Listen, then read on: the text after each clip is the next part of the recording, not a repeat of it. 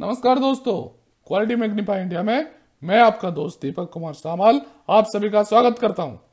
दोस्तों, मेरा प्रयास रहता है कि मैं आपके लिए नए नए वीडियो लाता रहूं जिससे आपको सीखने को मिले और आप आपके प्रोफेशनल लाइफ में इसको इस्तेमाल करके और भी आगे बढ़े।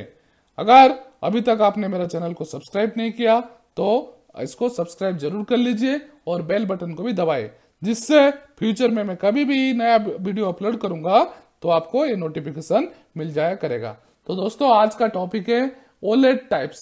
आज हम पता करेंगे ओलेट कितने तरह के होते हैं, कहाँ कहाँ पर इस्तेमाल होते हैं और ओलेट का हम लोग कैसे डिफरेंट जगह पर उसको इस्तेमाल करके उसका फायदा उठा सकते हैं। तो दोस्तों, वीडियो को अंत तक जरूर देखें और अपने दोस्तों के साथ भी इसको शेयर करें। अगर वीडियो पसंद आए तो इसको लाइक भी करिए। तो दोस्तों, पता करते हैं ओलेट होता क्या है। ओलेट्स are an alternative for piping branch connections. तो पाइपिंग ब्रांच का जो कनेक्शन होता है उसका अल्टरनेटिव ओलेट होता है।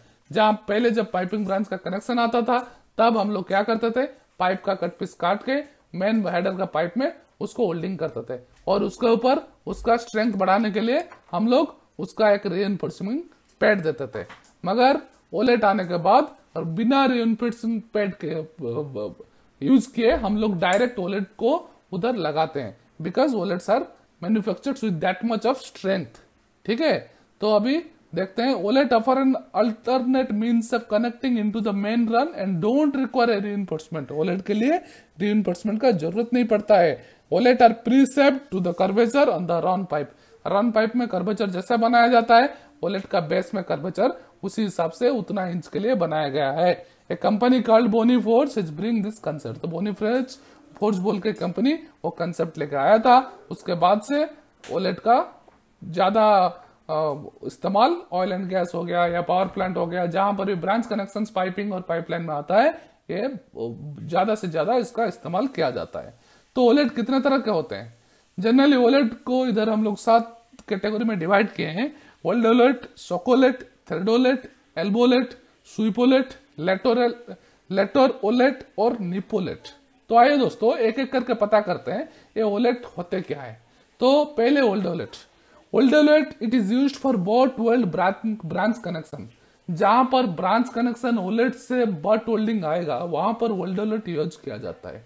जनरली जहां पर 100% रेडियोग्राफी लाइन रहता है या जॉइंट का इंटीग्रिटी ज्यादा चेक किया जाता है, वहां पर ओल्ड ओलेट यूज किया जाता है। तो old OLED make 90 degree branch full size of reducing and available from size 2 inch and onwards. तो ओल्ड ओलेट 2 इंच से ऊपर आता है और 90 डिग्री का ब्रांच कनेक्शन होके आता है। सोकोलेट क्या है? It is used for socket weld branch connections और standard T is not available. जहां पर सॉकेट वेल्ड है उधर बट वेल्ड है। ओल्ड ओलेट में सोकोलेट में सॉकेट वेल्ड है। सोकोलेट make 90 degree branch connection.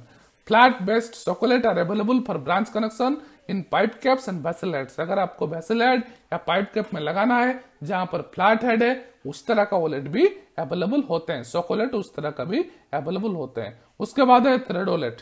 Thread OLED क्या है? It is used for threaded branch connections. जहां पर थ्रेडेड आपको उधर बट वेल्ड आता था, वर्ल्ड ओलेट में सोकोलेट आता था, सॉकेट वेल्ड में आता था, सोकोलेट में सॉकेट वेल्ड आता था और थ्रेड ओलेट में आपका थ्रेड कनेक्शन आएगा। It is a 90 degree branch full size और reducing in straight pipe. Flat based thread ओलेट्स are available for branch connection in pipe caps and vessel heads. तो vessel heads और pipe caps के लिए के भी आपको thread OLED वैसे मिल जाएंगे। तो उसके बाद कौन सा है दोस्तों? Elbow OLED. आपको एल्बो में लगाने के लिए, एल्बो से कोई ब्रांच कनेक्शन जा रहा है, आप उधर कनेक्शन करेंगे तो क्या करेंगे? उधर एल्बो ओलेट लगा सकते हैं। It is used for branch connection in elbows. It profile is made to suit elbow and it comes in 90 degree angle. Elbow का क्या है? वो प्रोफाइल सूट करने के लिए पहले जब ब्रांच कनेक्शन पाइप से लिया जाता था तो बहुत दिक्कत होता था उसको मैच करने के लिए। मगर एल्बो ओलेट आने के बाद उसका प्रोफाइल एल्बो के साथ मैच होके ही आता है। जितना इंच का एल्बो रहेगा उसी हिसाब से अगर आप एल्बो ओलेट उसमें यूज करेंगे तो प्रोफाइल बराबर मैच रहेगा और वो 90 डिग्री एंगल का ही आता है। इट्स कनेक्शन में भी बट, सॉकेट और थ्रेड। इसका कनेक्शन कुछ भी हो सकता है। आप बट वाला ला सकते हैं, सॉकेट वाला ला सकते हैं और थ्रेडेड वाला भी ला सकते हैं। बाद में क्या है? SVEEP OLED. SVEEP OLED is integrally reinforced बॉटवेल्ड branch connection. इसमें क्या होता है, एक रीइंफोर्सिंग पैड जो है वो ऑलरेडी इंटीग्रेटेड होकर इसके साथ लगा रहता है। SVEEP OLED make a 90 degree reducing branch from the main run pipe. उधर से क्या होता है, एक रिड्यूसिंग ब्रांच 90 डिग्री का निकल के आता है।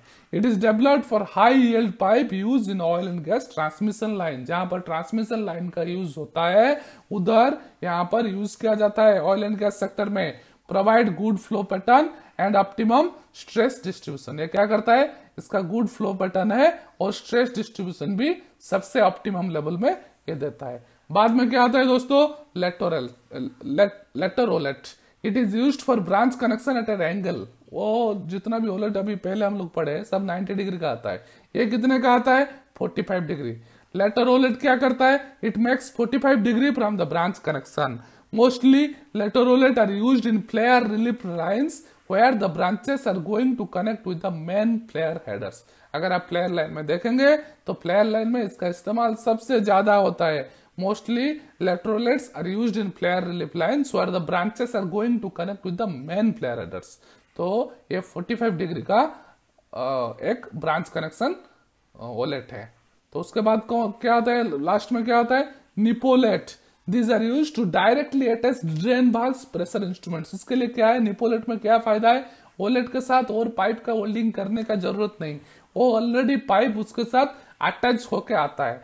तो ये क्या करता है, it helps saving extra fitting and installation work. आपको और ज्यादा ओलेट लगाओ, ओलेट के बाद फिर पाइप लगाओ, पाइप के बाद फिर कोई इंस्ट्रूमेंट लगाओ या फिर कोई भाल्व लगाओ या फिर कोई ड्रेन लगाओ, उसको लगाने का जरूरत नहीं पड़ता है, ये ऑलरेडी इंटीग्रल होके आता है। इसलिए निप्पल उसके साथ लगा रहता है, इसको इसी के लिए उसको बोलते हैं निपोलेट।